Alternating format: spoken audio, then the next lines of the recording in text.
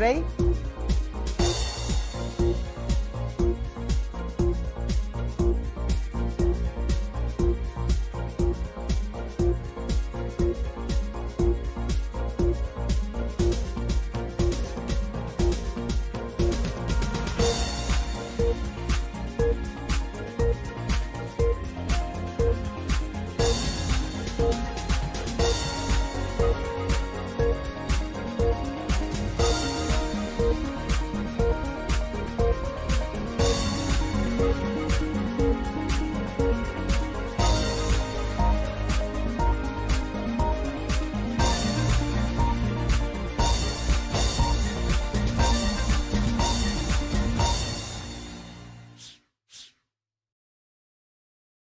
Hello, hello. Welcome to this week's Lunch and Learn session. And it is a hot summer day, isn't it? This is why I've brought some flowers for you, for the amazing work you have been doing during this summer, and for the wonderful community we have become. And speaking about community, today we have invited somebody very special. Her name is Darienne Hunziker, and some of you know her already because she has been working with you and helping you in your progress session. So Darienne will be sharing with us how to build communities. Welcome, Darienne. How are you? Newbie mistake. Hi, Miliana. I'm really good. Thanks for having me. You're very welcome. We are looking very much forward to your presentation. So please take it away and share with us as many secrets as you can. I will. Well, first of all, thank you so much for having me and having introduced this amazing, interesting topic of community building. And second of all, I have to apologize in advance because my slides are incredibly word heavy. So I hope you can still take some of it, take notes, but you don't have to because most of the stuff which is on my slides, you can find in my resources in the end. So that you know. And well, I offered to do the Lunch and Learn today on community building because I have an extensive experience in community building. I have founded or co-founded Poetry Slam, which is the spoken word literature movement in Mexico with several hundred members today. I did political campaigning in England on poverty. I've worked with vulnerable youth. And here in Switzerland, I was the community manager for two think tanks, actually, one on foreign policy and one on science. And on the side, as a hobby, 4 years ago, I founded a women's book club, which sounds kind of tame, but today we have over 70 members, very active members that meet very regularly to discuss books. And I will share with you my knowledge from these experiences, from this community building experiences, which I think now I have 13 years of experience in doing that. I mean, most of it is on a hobby side, but some of it is also professional. And I'm sharing both with you, like from an academic perspective, from a personal perspective, and a professional perspective. And I invite you as well to ask questions anytime. Just jump in, ask your questions right on the spot. So while we're on the topic, we can just answer it right there and then. So that is to me. And I work in the Impact Hub as well right now. But I don't do community work there. I do events, which is kind of community, but my focus is not community at the moment. So what we're going to look at today are the foundations of a community. Maybe a lot of people think like, oh, a community you don't have to look at it closely or so, but it's really important that you think about what is your shared identity. Then we talk about building a community. So what is the user journey like? What is the membership journey like? And also at the end, the community maintenance. So the structure, more into governance, financing, and so on. And you have to know most of the stuff I'm going to tell you comes from the community canvas. So you will definitely see most of the stuff I'm talking here about in that canvas and in the guidelines. So what is a community? You can define a community into different sections, but when you're building a community, it's incredibly important to ask yourself, a lot of questions, because ideally in a community, everything, its members and activities, its processes and its values point back to and work towards the same thing, the organization's purpose. And we'll talk about that in a minute. So you see collective intention, that is your purpose. You have a shared identity, which is a huge part of a community.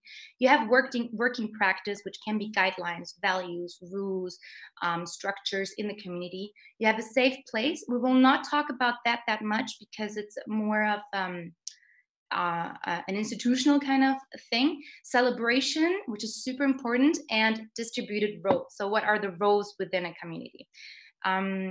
And let's jump right into it. So purpose.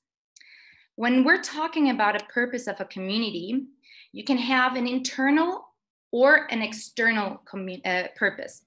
The internal purpose is only concerned with the community itself, like helping each other or exchanging knowledge. This can be like when you're in a building and you have a group of neighbors and they live together and they have maybe a WhatsApp chat, and that's a very close internal community with the sole purpose of serving the neighbors. And an external purpose wants to have a collective effect on the world outside of the community. For instance, by advancing a cause, a product, or a lifestyle, or even a movement. Usually internal purposes are not explicitly defined. Here, it's helpful to be more precise. Think about your objectives when you have an internal purpose, like what is the goal of that community? And that helps align the members and their expectations. For instance, when when in the book club, for instance, we have a very specific purpose that is to foster sisterhood and critical thought. And that purpose is kind of internal because we are a closed group. We only allow women, but anyone who is a woman or defines as a woman can come. So we have this internal purpose to foster something, and that is something that attracts the people or the members. While an external purpose is important, when you have, for instance, making the world a better place, an external purpose like that is important, but it also means that you need to create value for the members internally. So you can have internal, external purpose, but you can have usually both. It's very rare that you only have an external purpose without having an internal purpose, because through the internal purpose, usually members gain added value by creating relationships with their peers, with like-minded people, creating a network and relationships. So an important question you have to ask yourself when thinking about the purpose is also, who can influence the purpose? Because sometimes you have communities built within larger corporations, and maybe the larger corporation or the company has maybe a kind of different goal or a set of values in the community. So you have to check that those two align, because if they are misaligned, you might have potential conflicts. So in the purpose, we have internal, external. Your purpose is your raison d'être. That means like this is what attracts everyone to come to you, work with you, collaborate with you, share knowledge, share time, share experience, and so on. And your purpose, when you are identifying or communicating your purpose, it needs to have some sort of urgency. Or it's usually better if it has some sort of sense of urgency, since it attracts people to really act and do something and commit their time. And this purpose also needs to be meaningful, because a meaningful purpose means you will get from your members real commitment.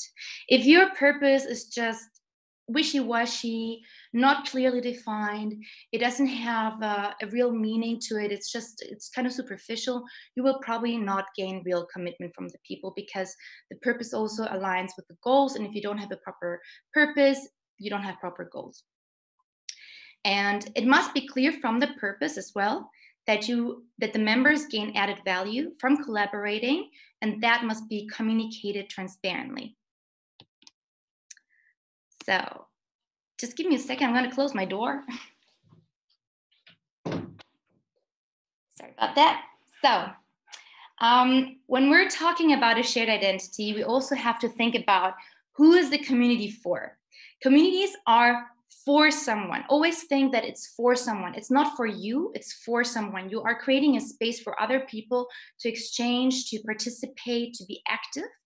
And communities share usually a commonality or a set of commonalities. And commonalities can be geographical, like we all live in Kreis 3, in Kreis 3. Or it can be ideological, like we all have a political view of something. So you have political parties, for instance, which are ideological. It can be experiential, like a group of people share a certain set of experiences, and that makes them kind of get together and share these experiences. It can be a self-help group. It can be young mothers groups, and so on, because you will get with people who share a similar experience as you. A commonality can also be social, like you just want to hang out together, you like each other, and it is merely to get to know people and expand your network.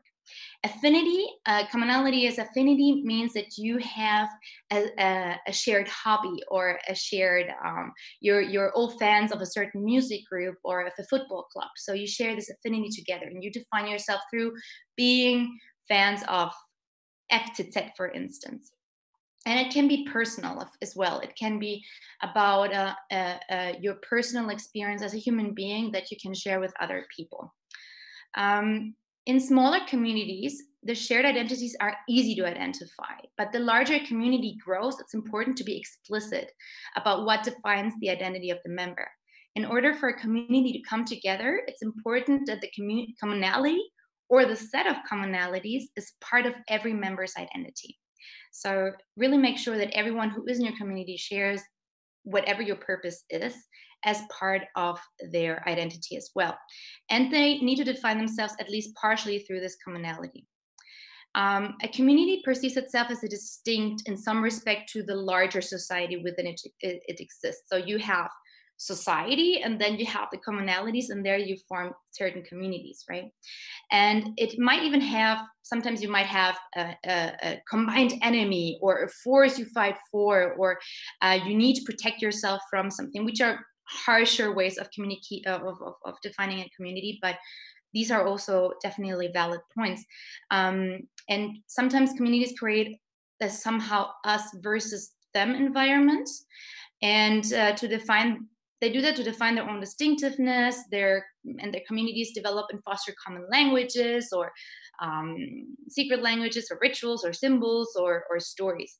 And here I wanted to show you just 2 videos on the difference between like these very distinct communities, which can also be called clubs. And a club is usually defined by closing itself more from the otherness or from the other. So we create more of an us versus them mentality, and how a community is built around a purpose. So here's a short video, and it shows you how a community is built around a purpose. So you have people popping up around there, and they really share, and in different spheres and different parameters, peripheries of the purpose. So a bit further away, a bit closer to it, but you get a lot of people who share this common set of purpose or identity to a certain extent. And then you have what a club would be. And a club has also at the beginning a purpose, a goal, which people share. And then you find, so there's the video. You have the people coming together, forming a community around a purpose, but then suddenly they close off the walls. Like, so if you are a bit further away from that purpose, you are not invited into this community anymore. But the more you close it off and the more people are around this purpose, usually very often the purpose itself shrinks. So an example for that is, for instance, like fraternities, for instance, that at some point were to further education and networking and strengthen academic success and so on. I mean, it's more like an American thing. Nowadays, they're more like party, and we all have heard horror stories about fraternities in the States. So they kind of lost their initial purpose of what the community or the club should have been. So when you're creating your community, think about how closed your walls are. How distinct is the non-membership journey or the membership journey. What is an active, what is an inactive member? Think about that, and think also that you always, when you are creating a community, when you're communicating with your people, always make sure to have the purpose in the center of everything all the time. That is super important. So enough of the club. So again, I said at the beginning, we have to ask a ton of questions when we're building a community. And it's the best when you're at the early stages of your organizations, of your projects. So this is a perfect moment in time.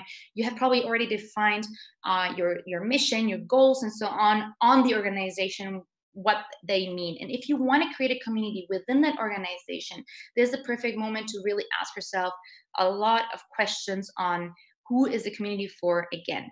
So here we have questions like, what are the traits that members share? So this is again identity. What does the community describe? How does the community describe its members? Who are the community's most active members? How do you describe them? And this is really important. And how does the community take special care of them? So these questions are really important because they take you, they're not just like at the beginning, they will be with you the entire community journey throughout. And also really important at the end, you see 2 questions around diversity. So most communities are selective about who can join, right? Only those with the same passion and purpose and the same qualities, the same values, they come together and form a community. And as a result, usually community members feel really proud. And this is something you really have to feed on and benefit from, because this pride, this sense of privilege and honor to be a member is really important in your community. What members always like most about the community are simply and very usual and pretty much all the time the people. So the people are your most important, I'm going to say product, but I don't mean product, is your centerpiece of the whole thing, the people. And do get in good people. So an usual membership cycle goes from recruits to novices to regulars or super users, leaders, and finally elders or alumni. And we'll talk about these different roles throughout the presentation. So to this third and the fourth question talk around the super users or the regulars or the most active users. And they are your community's most valuable members. They're usually early adopters, super active, and the biggest fans to the outside world. So they're usually like prophets to your community. They talk about it to everyone. Probably they're very passionate, very enthusiastic people. If you're already building a community or if you're part of a community, you know who we're talking about. Those are the people who are constantly communicating. They bring in people, and they're super important. They have a lot of energy, enthusiasm, and that inspires your other members who are maybe a bit shyer, maybe a bit more introvert, maybe don't know yet if they really want to join. They're with one foot in or out. And their engagement is crucial to your community's success. And their disengagement can be dangerous to your group. If you lose super users, if you lose these super active members, that can actually destabilize groups. It can create unhealthy environments. It can make people feel insecure. So in order to not lose your super members or to give them a pleasurable journey throughout, you have to also ask yourself how to take special care of them. And so you take special care of them by giving them, for instance, specific roles or giving them specific responsibilities or involving them more in the community, or you communicate with them more closely so they get some sort of gratitude or a certain type of spotlight on them and appreciation. That really helps. And you can identify for yourself, for your member journey, what is adequate, what is in your capacity, what is in your financial capacity, what is in your time capacity, how you can appreciate your most active members the best. But most communities do talk with, when you have volunteer community, for instance, my experience has been so far with the most actives, I would talk 2-3 times a week, and so they know they're seen, they're important, like their effort and work and time is not just like not seen, because usually community members work for free or they do everything for free, so you do have to appreciate them. And the last 2 questions are on diversity. And diversity is an incredibly important issue, and it is not addressed enough in most communities I have worked in so far. So really take this to heart. A mature, an organic, a smart, intelligent, and probably sustainable community must be diverse. And the problem with diversity is that it often doesn't come naturally and it doesn't come easily. So you have to put in the extra effort to make your community as diverse as possible. Because if it's not diverse, you will be, for instance, let's assume you're a society that I don't know, like in the think tank where I worked, we were on foreign policies, and obviously our target group was young people. But we did once a diversity workshop, and we realized there very quickly that everyone was privileged. Like we had maybe 2-3 people who were like from an immigration family or didn't grow up as wealthy as the others, but everyone had tutors and music classes and all these things that make you very privileged. And then we realized, oh damn, we need to make sure that we make it more diverse. But how do you do that? So really, when you're thinking about your journey, your member experience, your member journey, think about how you can make it more diverse. That can be ethnic backgrounds, that can be religious backgrounds, that can be political backgrounds, it can be age, gender, sexual orientation. You think of it, try to get as many people as possible engaged and make the process or make the communication and the events and the shared experience as comfortable and welcoming for everyone in the community. So rituals and event formats must speak to the diverse community and to all types of members. That is really important. Whew. I'm gonna have a sip of water. Well, it's actually lemonade, but who cares? So who's the community for part 3? Really important in your community, in your shared identity, are the values. And values, and this is very like they are integrated in the purpose, of course, but really think about your values as well. Values ought not to be just nice. Make them tangible, make them passionate, but just don't make them nice. It's nice, we're over nice, we're 2020, nice is not working. We need to be radical. If you're radical, we need to be direct and open and welcoming and kind. And very important, never mistake kindness with niceness. So niceness and kindness, I hope you're all aware that there's a huge difference. Being nice is polite, is pretty superficial, and kindness is way deeper. It's empathetic, it's compassionate. So really, like when you're thinking about your values, make them compassionate, make them kind, but not nice. And make them tangible. So tangible means maybe so you have your purpose, which can be one sentence, but your values can be a bit more extensive. So think about your values in maybe a manifesto way. So you can, for instance, the Impact Hub in Switzerland has a co-manifesto, which was created by the whole community, and they share this radical collaboration mindset and so on. So a manifesto is a really good way of making people feel passionate about your values.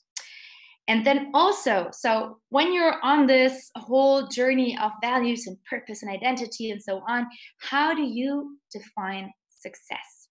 So maybe you've heard of measuring and measuring impact. It's easier when you have external purposes, like you are a political group, for instance, and you want to change a certain set of initiative, like a vote. So that's a very clear goal. You wanna bring an initiative forward to the public, and you want the public to vote on this. And if they voted on this, clear success. Or if they only voted marginally on this, maybe you have to set like different success levels, obviously. So that's kind of easier. But if you're an internal purpose community, then it's a bit harder to define what success is. So you have soft success criteria, and they can be about seeing activity, seeing how much people interact with each other, how many people turn up, how many people invite maybe others, and so on, or how regular you meet and how regular everyone is there. You can also define success by measuring trust and measuring activity. And also, a lot of people don't like them. I'm personally a fan of KPIs because they help me keeping track of what I'm doing in a community, or how everybody else is feeling. So you can definitely define KPIs, and the KPIs can be, we want to do a certain number of experiments a month, or we want to integrate that many people into our online community, or we want to get so many people to engage with a forum. Like, it can be different sets of KPIs, obviously. And so important. What is important also, but I have to go back a bit, but by the values is, how do you want your members to treat each other, and how do your values help fulfill your community's ultimate purpose? You can also think about your values in, what is our community's vibe? Are we more professional? Do we want to further professional growth, or do we want to further more emotional growth, or do we want to further more critical questioning and thinking? So really, like, think about the vibe you are manifesting in your community. And in these values, like, you have to think about how to capture and communicate them both internally and externally, continuously, so that people who jump in at random times of the day still get a grasp of what you are about. So both the values and the success definition, the shared identity, there are your North Star, your guiding light for everything that are your actions and your intentions in the community. And very important, when thinking about the values, make sure they are not mandated from top to bottom. But there is a difficulty to it, because then you think like, oh, then we just do it bottom up. But usually communities don't work like that, because people are like, oh no, this person is responsible. Oh no, this person is responsible. So when you're creating a community, you have to find a dialogue with your members and create and find a balance between modeling from top down and co-developing the set of values together. Because if you have a set of values that are created together, like a manifesto, people will feel more attracted, more committed, more passionate about the cause. Yeah, does anyone have any questions so far? I don't know if I just rambling through. You're doing great. No rambling. Please unmute yourself if you have any questions. I just thought I may take a short break, but if no one has any questions, we just go through with it. I have one, if you don't mind. Yeah, sure. Can you briefly talk about the difference between a purpose and the goals of an organization? So a purpose, yes. Yeah, purpose and the goals of an organization. So the purpose is, usually a one sentence or a couple of words, just defining the direction we're going in. So it's something where people can latch on quite quickly.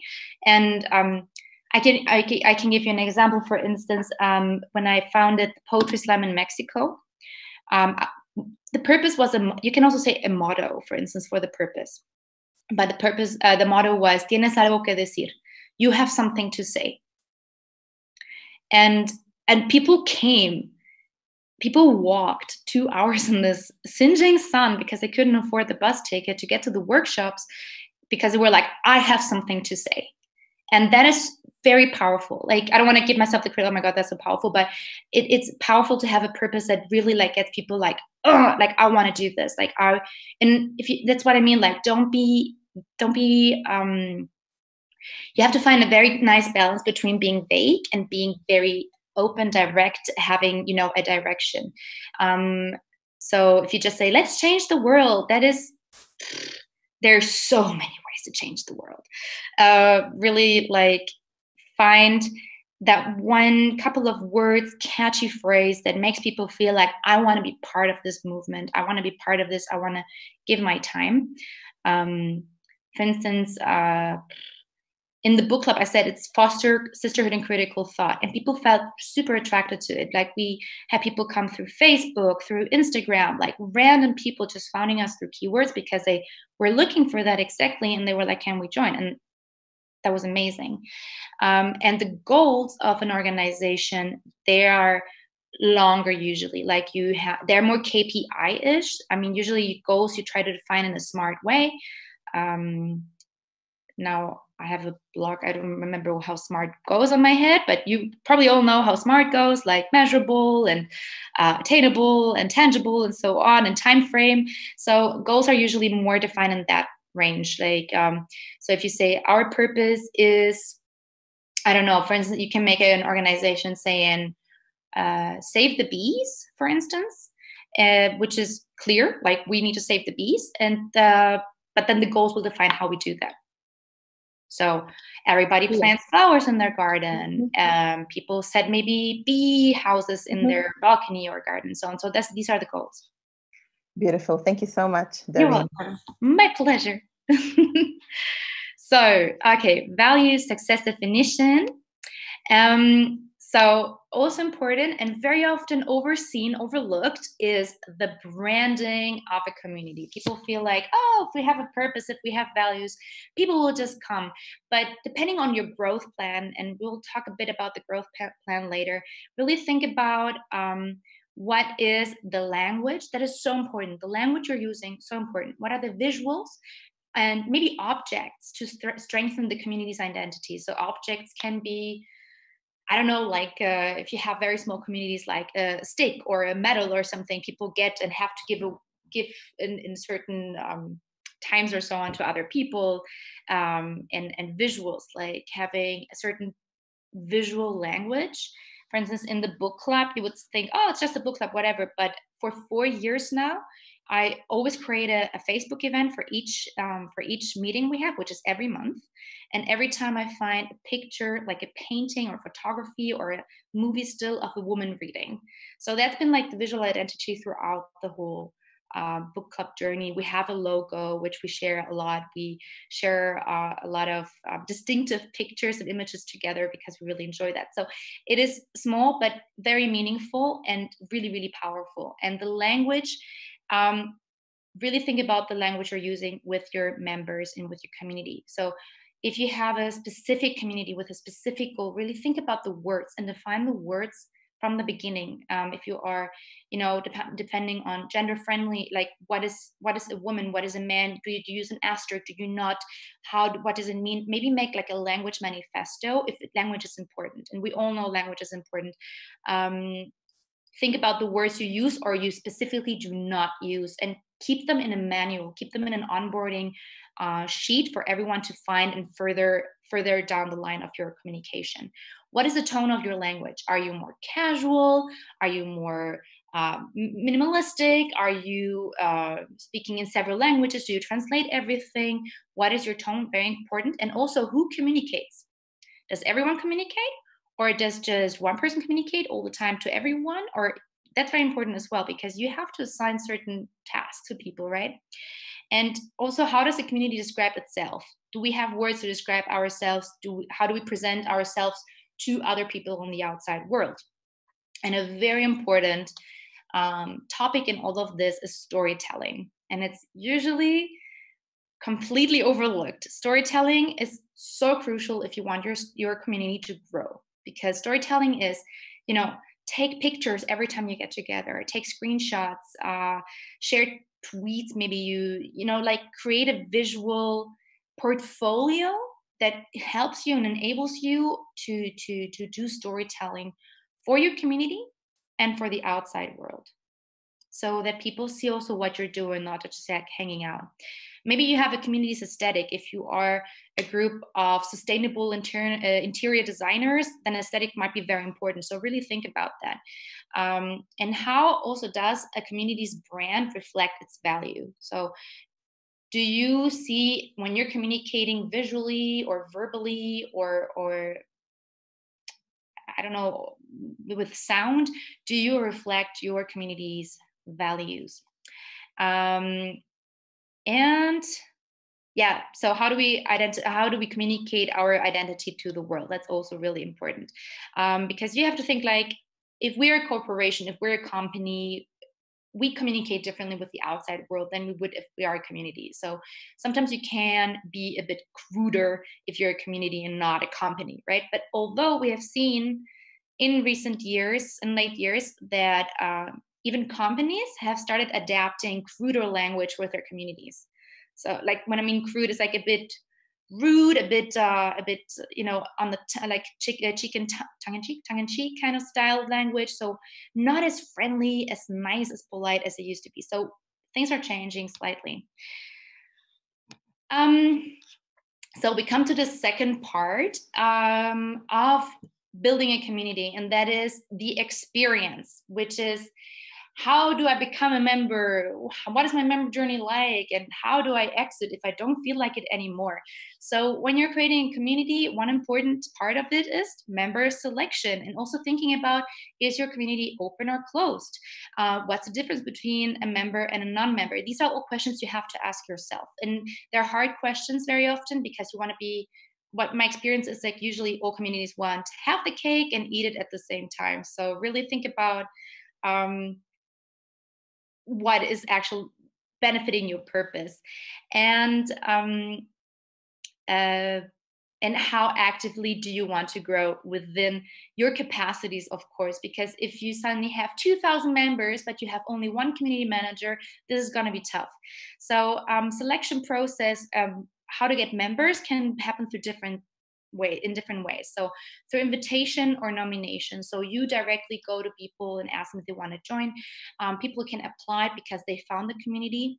It can happen through referral, or it can also happen through geographical and time restrictions. So keep that in mind as well. Think about how you want your people to come to you. I've been in communities where people have to apply with a CV to be part of the community.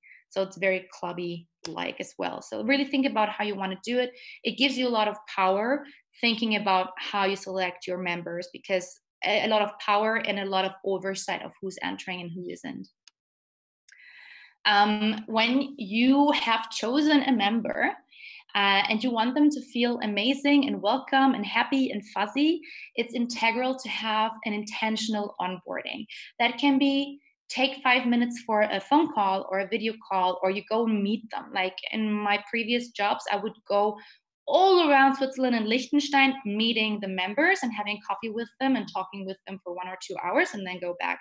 And that was just for them to feel truly welcome, really understanding the communication and the community and the core beliefs, the values, the rules, and the guidelines. It's also important when you're onboarding your members to clarify what sort of commitment is expected of them. Super important. Do you just want them to hang out and receive your newsletters, or do you want them to actually contribute content? And you have to show them how to profit the most out of the community. Is it through relationships? Is it through events? Is it through learning? Is it through workshops? All these things. Also show them how to start in the community. What are the first steps? How can they start orientating themselves, and guide them towards people who can help them and support them in the first few experiences they have. And identify potential members. Always have your eyes and heart open for people who might be good for your community. That's really, really important. And a part which is overlooked, and I'm just going to brush through it very quickly, is how do we exit communities? Like, how do you say goodbye to a member? So think about it when you're creating a community and your member journey. How to start, what does experience look like in the middle, and how do they leave in the end? Because very often people don't think about it, and then suddenly like, oh, what do we do? And that can be, if you don't formalize it from the beginning, and let me tell you from experience, a year-long discussion, because you will have a lot of people who have a lot of opinions. So really try to start to do it from the beginning with logic, with reason, with the community together, and choose together. So when a member feels like they want to go, you can always like think about, how does their leaving actually happen? Do they get an offboarding? Do they get a celebration? Do they get flowers, a letter? Do they get a call out during your gatherings or so on? Is there maybe even an alumni association for your community? Very often, if you have a very passionate community, but people cannot join anymore because of time restrictions, they're having family, they have health issues or so on, but they still want to be somehow involved, it's really worthwhile thinking about an alumni association for your members, so they are still updated on the events, on the happenings, on the development of your organization. And also think about it briefly. How do you handle inactive members? We've all seen them. We've all experienced them. Sometimes you have ghosts. And some communities don't mind. They're just like, yeah, whatever, this person can just like ghost around, doesn't matter. But sometimes it's kind of harmful to have too many ghosts. So really think about, what do you do with members who are inactive? So do you try to re-engage them, or do you have an active transitioning out process? So important. I mentioned it earlier, but it's super important and really central to a healthy, happy, passionate community are shared experiences. So celebrations, traditions, and rituals. And when you are creating an event or a gathering for your community, make sure they're soul-feeding events. So people feel connected not only to their community, but to the purpose and also maybe to themselves.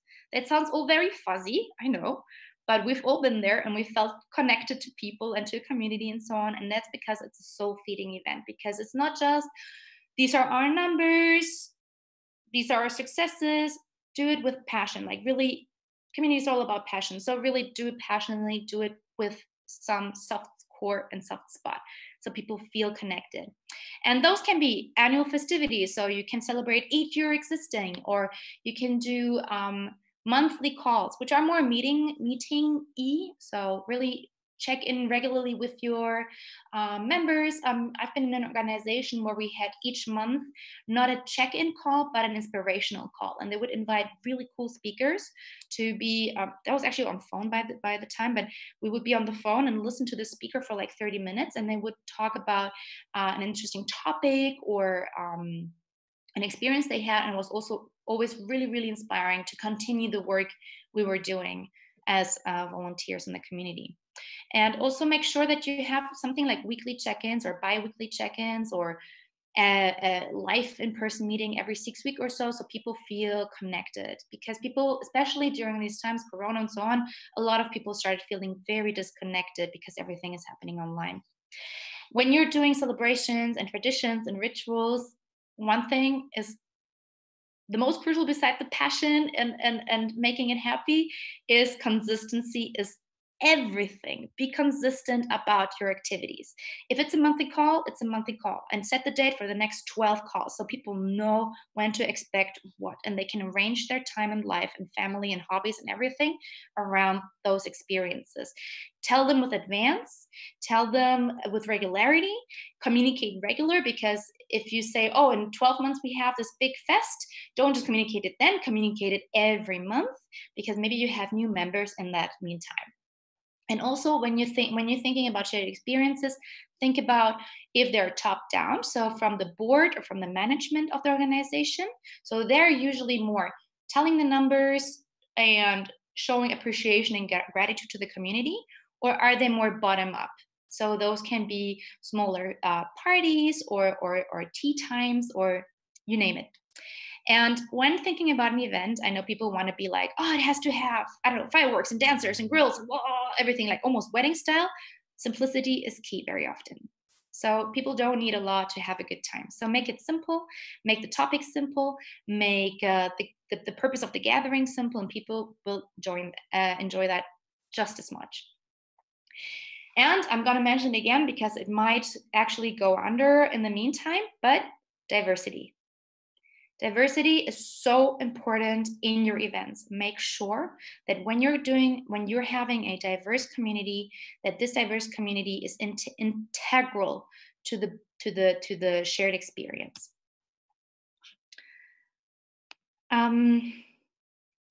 Okay, so part of the whole experience in a community is obviously the content you're receiving, but I'm just going to go through it rather fast, because obviously these are things you have to discuss with your team and with your community. But how can the community tell the stories of their members? So there's different ways, and you can use Instagram, you can use a platform, you can use a website, or you can have a call, and each call, like, one person introduces themselves. This is all up to you. But definitely talk about your members, talk about their stories, make them visible. And it's very important to ask yourself what kind of content creates deeper bonds among your members. So very often we create informational or educational content, but what kind of content creates deeper relationships within the community. So that's the value of the content. And that can be inspirational. It can be exposure to the peers, for instance, like, so here I am. It can create intimacy by going deeper with certain members. It can be, as I said, it can be learning. It can be collaboration potential, or cross-pollination, which means, oh, you're a large organization, you have sister organizations in Germany and France and in Norway. So there also create some sort of community and communications between all these sister organizations.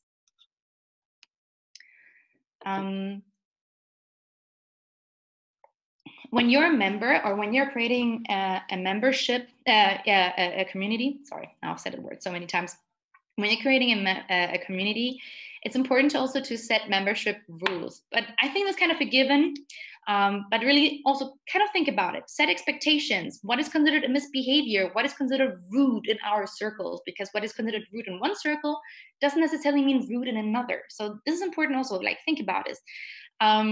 So you might have also guidelines for in-person gatherings, especially in times of a pandemic. Think about what rules do we have when we get together.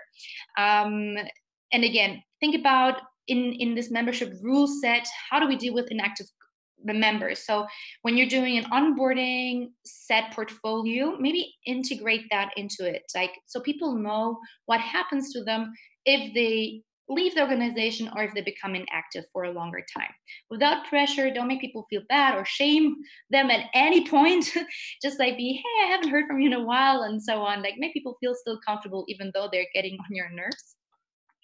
And also really important, and this is about governance, and we will talk about that in a second, who can enforce, create, and change rules. This is important because it is, down the line, you will have to give different roles to different people. When you're setting membership rules, it's important that it's clear for every new member what expectations you have of them. So in terms of commitment, etiquette, and accountability. So hey, in our community, we expect a response time of 2 hours, which is intense, or 24, 48 hours. Within that time, please respond so we know you're in or you're out. And when you're doing this onboarding, when you're sharing those rules with the people, make sure that everyone agrees to them. So together, that makes a community, and that makes it less top down, but a communal experience.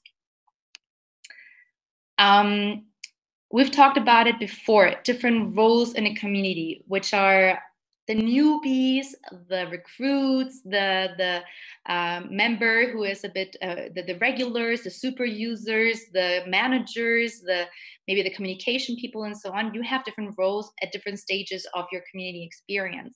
And it's important to think about the expectations you have of each level of role, or each level of member you have within the community. So in a new person probably doesn't have the same responsibilities as someone who's been there for a while and can take more responsibilities. So think about that as well when writing out your whole community build-up guidelines.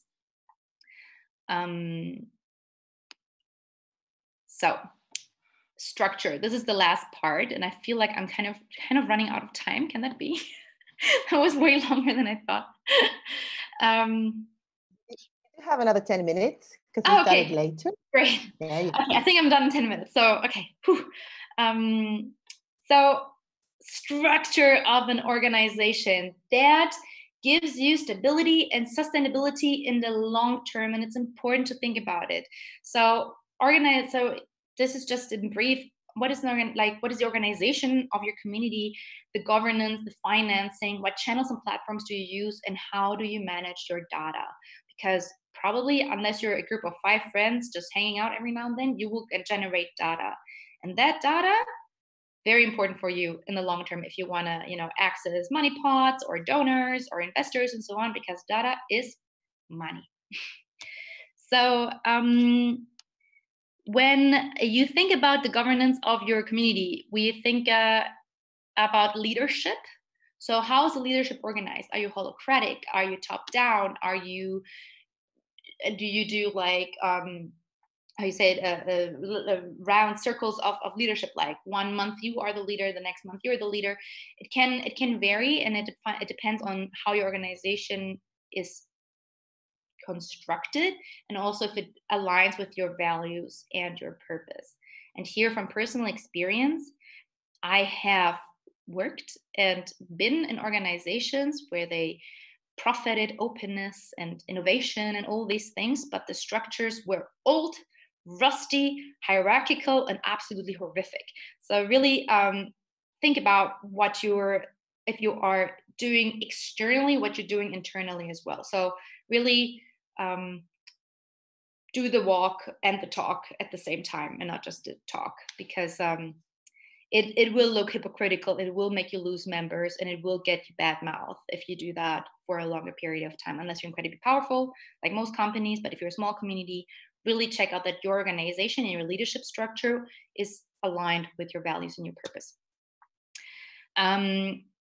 Also, again, who does what? So in an organization, you have to assign roles and responsibilities and tasks and set them in a time frame, because otherwise you will have people who don't deliver. And I mean, especially like in volunteering communities, when you have lots of volunteers, some people will need certain time frames. Really think about timing and who does what. And very often in these volunteering communities, we have leaders who are not paid. So you have these Vereine, for instance, in Switzerland, or clubs, and people do a lot of work without any monetary compensation. So when you're thinking about your leadership structures, also think about how they are um, appreciated, how they incentivized to do the leadership role. This can be, for instance, a certificate. It can be gifts if you have the finances for that. It can be, a special mention on the website, so their name pops up when they're looked. I mean, very often people do that for experience as well. So really, like, ask them how maybe they want to be incentivized, but also make sure that you have a set of incentives set in stone that people will get if they take over leadership roles. Also, who takes over the community management, who hires or recruits new members and new community members, and who manages them. And when you're still really, really small, think about what is absolutely necessary. So this is more lean kind of structures. Really think about what is absolutely necessary for the community to survive. So probably that is maybe someone who communicates with the people. This can be someone who, when you're really, really small, so you have to think about, okay, we need to have someone who does a website, for instance, and assign that. Or you have to have someone who talks with the members on a regular basis, or has to communicate, or has to organize events. So really think about what is, to the bone, the most basic structure of your organization and community to survive, and assign those roles to responsible people. Very important. And the last question is, what is the legal entity of the community? For most communities, for most organizations, it's not very important at the beginning. You can do Vereine, you can do Statuten and have them officialized. If you're a Verein, for instance, probably, if you are at some stage of your organization, you probably know. But most small communities don't have to really think about that. But if you have to really think about, first of all, how do the legal things work and who is responsible for them? That's a thing which is overlooked very often. I've been there. And when you're thinking about the roles of your community, think about the knowledge transfer. This is, I don't know how many people are still listening, but really important. Knowledge transfer is key. It is something that I've encountered in every organization I've ever worked in, probably you as well. And it can be the most passionate, wonderful people, but they're disorganized and they don't do proper knowledge management. So you will probably have to reinvent the wheel every couple of months, because maybe you have a high turnover of volunteers or members. Really make sure from the beginning that you have an open, transparent, and shared platform where you share all the documents. archive everything accordingly, have a certain, be super strict about this, super strict structure of how to save stuff in your folders, for instance, and make it very visible and easy to find for everyone. This way, you ensure really sustainable survival of your community. I can't press this enough. I can't highlight that enough. It is so important. My head explodes every time I see that, because it's happened to me in every organization I've ever encountered. And it's something that happens, especially when you're just starting, you're just growing, you're just, creating your community, and you're so passionate, but you don't do things orderly. So very important. Right on. I think I'm running out of time, definitely. So think about the decision-making bodies in your community. We've talked about it. Who are the leaders? Finances. I hope you have thought about it, but think about how your community is financed. Do you have membership fees? Do you have a way to generate revenue? Are you nonprofit? Are you for-profit? How does the community profit maybe from the profit? And does your community rely on revenue? So do you have to make money in order for your community to survive? So that you need to make sure that you have external and internal revenue sources. And I think that's the last point, actually. So I hope you don't cut me out yet. So channels and platforms. So very important. The first thing is, when you're building a community, think about your community first. That is the most important thing, and the platform is second. So think about the people in real life first, and then think about how you can connect them online. Because you need to understand, when you're thinking about channels and platforms, you have to also think about how your members behave and what are they need. So maybe sometimes you don't need a Slack, sometimes you don't need an Instagram. And always, when you're thinking about platforms and channels, think that activity level is more important than a variety of tools. I have seen that people feel very attracted to a lot of fancy tools, but that is usually overwhelming for members. Make it simple, have a couple of tools, but not too many, have everything in one place, and you will succeed more than if you have a lot of very fancy tools. And here, just a collection of things,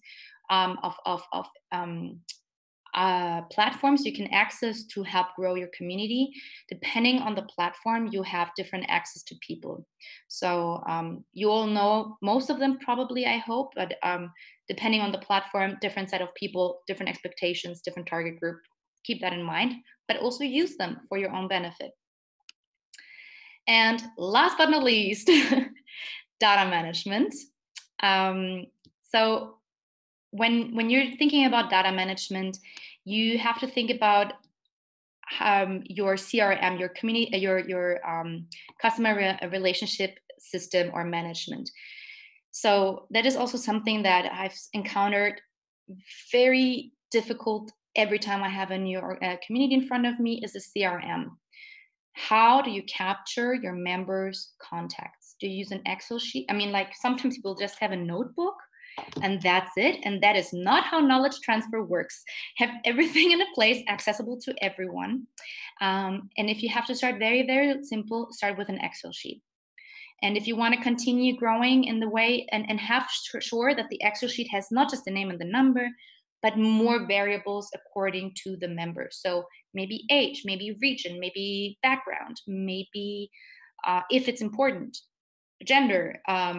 It shouldn't be, but maybe it is. So you can track how many women or men or all things in between you have in your community. So really, like, make sure that you also keep your contacts and your members in labels. I have to say that, unfortunately, so you can track them and keep an eye of your community.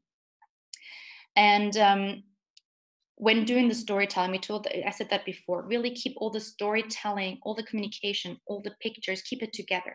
Keep it together in one place, sort it out accordingly, sort it out with dedication, because if you let it slack for a couple of months, then you have this complete chaos in your folders, and then no one wants to do that. And you've all been there. So I say that from the beginning, before starting anything, just keep it tidy for all the people after you have left the organization. And how do you capture insights and knowledge in the community? So do you have actual statistics, or do you just do, and statistics also, if you do events, track every event, track them, just have a sheet somewhere where you track all the things you've done, because at the end of the year, when you want to get to a donor or investor, say we have done that many events with that many people of that age group, of that ethnic identity, whatever, and you have that together, and you don't have to work 2 weeks to make a report. The 2 minutes you do after the event are worth it, combined to the 2 weeks of hair pulling effort you have to do if you have to make a report. Just do it then. Very easy, very simple. And I think that's it. These are my sources. I have more, but like this is the most important one for you, is the community canvas. It looks like this. So when you are making your community, you'll probably have seen the business model canvas, right? Business model canvas, this is derived from that idea. It is very extensive. So this one little sheet there will never be enough for your community to have a proper guideline, but it helps you to have all the questions in mind. And it's super useful. And I've used it a ton of times, and it's great. And it's proven, and it's foolproof, and it's easy, and there's a guideline, and it helps you to really, really think and ask all the important questions. And that is it for me. Really long. I'm so sorry. You're very welcome. Thank you so much, Darienne. So now I would like to open up for questions. Sure. Dear entrepreneurs out there, please unmute yourself, show your faces, and ask your questions.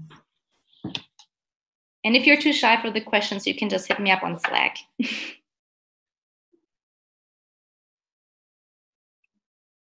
No questions? No. Let's give them a little bit of time. Okay.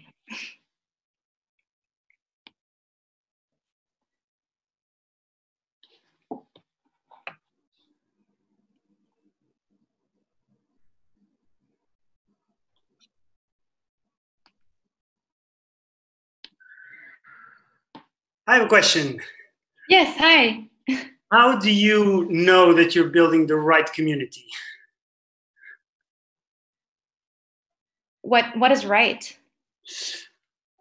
So I could spend a lot of time building a community around something, and it takes a lot of work, and then I realize afterwards, oh, this wasn't the right community because people were not responding, or we weren't getting engagement, or something like that. How can I preemptively know if this is the right community to build or to address? So when you're saying community, are you asking if the purpose and the goals of your community are attractive enough? Or yeah, how do we measure that? I mean, first of all, you can just like talk with people about it. Talk about your purpose and ask for honest feedback. That's what I always did when I started creating something. I had an idea, and I would be going to my friends and random people and just talk about my idea, and they'd be like, yeah, that's a cool idea. And then I'd be like, okay, let's do this. And do you have like a specific problem right now? Because I find it hard, because maybe it's a value problem or a recruitment problem. And depending, like if you have already people in the community, that means you have a community, right? You have already people who have signed up or are in the Slack space or so, or whatever, however you're creating your community. And if that's the case, you already have one. So maybe the question is then, have you defined the values? Yes, correct. No, that part is correct. So now I know instinctively that this is the right community to build. We have people on Facebook, WhatsApp, and email. And looking back, I spent 1 year and I realized, oh, maybe I should have been focusing on building the right community. I find it very interesting, because any community is the right community. When people come together and have a shared identity and a shared experience, that usually is already right enough. Maybe maybe then it's a recruitment issue you having, like who is having power or decision-making power in your community, and is that the right person to have it? Okay, so I get your point. So if people sign up, if there's a community, it is the right community. I would say so, because then it means they're interested and they're passionate. And then maybe it's just a question of either assigning roles, giving them proper tasks or responsibilities, make people feel seen, make them feel valuable, because they are. Their time and their dedication and their work is worth a lot. If you have if you have, for instance, a Facebook forum, that's very open. People just come in and it's not a lot of work, but you have moderators, and those moderators do require some sort of appreciation from the community. Same on Reddit, for instance. On Reddit, probably you all know Reddit, but on Reddit you also have the mods, and the mods get sometimes appreciation posts and so on to say thank you for doing this. So I think it's important. I do wonder what you mean with right community. Because if you have people, it means something is interesting enough. Right. Something is interesting enough. But then if you don't see activity, maybe your question is about activity? Yeah, maybe. Yes, maybe. If people sign up and then they don't engage, then it's time to ask questions. Yeah, if they sign up and don't engage, then it can be two reasons. One is just like a person who likes to free write, and that happens a lot. And there's nothing bad on it. They just want to maybe be updated on the topic.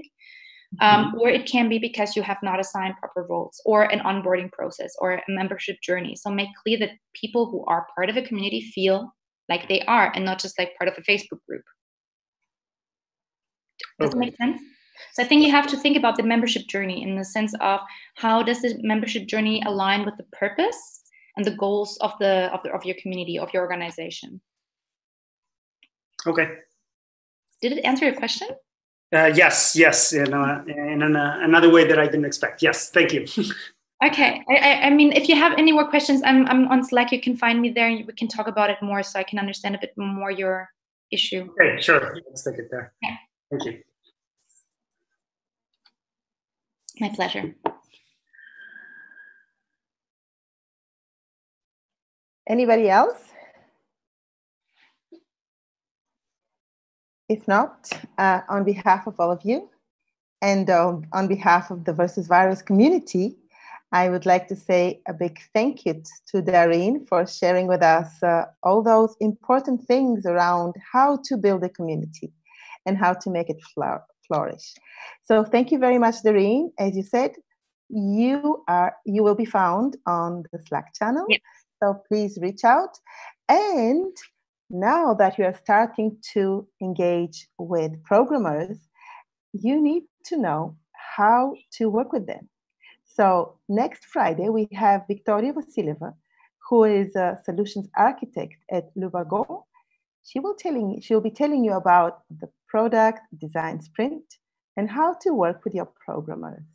So thank you very much for joining, everybody. If you have not had lunch yet, please do so, and have a lovely weekend. Thank you, Darienne, one more time. Thank you as well, and have a lovely Friday and afternoon. Yes. Bye-bye. Bye, everyone. Thank you so much for joining.